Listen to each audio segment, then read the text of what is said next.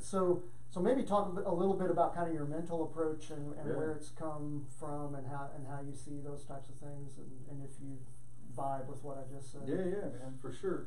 A lot of that kind of stuff came from, my upbringing. I just constantly heard just keep on keeping on. My grandmothers on both sides of the family were just tough old ladies, and my paternal grandmother's still alive. She's 99. Wow. Outlived 2 husbands. My dad's dad died when they were kids, medical complications, and this is like in the 60s, 50s, 60s. So she's raising 2 boys. Without any real social network back at that time. There really was no social services. Yeah.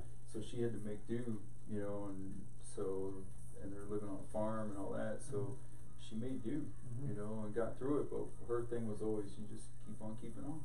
You can't let your feet stop moving. Yeah. Because nothing stops. Yeah. There is no true resting place. Right. So you got to keep moving and when things are going, you just got to keep going with it. Just keep saying yes. Keep saying yes. Keep taking the next opportunity, because if those opportunities stop, things get difficult. Right. And my grandmother on the other side of the family, they were Jewish German. My mom's maiden name is Mensch. And there's a funny story about that. I just remembered a few days ago, I was standing in the kitchen. I was like, that bastard. I just remembered a slur that a guy had thrown at me when I was a little kid, about that name. But so she came over, her and my mother's dad, they came over. Well, my mom's dad ended up dying when she was about 7 from tuberculosis.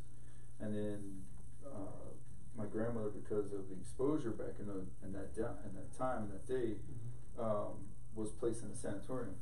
So out in the mountains of Western Maryland, and so my mom was raised basically by family members, kind of shuttled around, her and her siblings, from the time that she was about 7 until she was 16 when they released my grandmother, because they were like, oh, okay, well, it's been 10 years and you're not dead, so we probably don't have it. Wow. So, yeah. Wow, that is rough. Back in the day, right?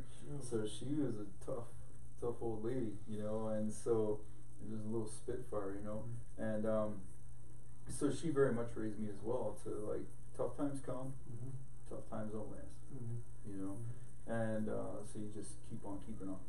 You never ever stop moving, and that was very much her mentality as well. So it's kind of raised in that environment of always keep moving, always look for the next thing, and as much as possible bring others with you. Don't just serve yourself.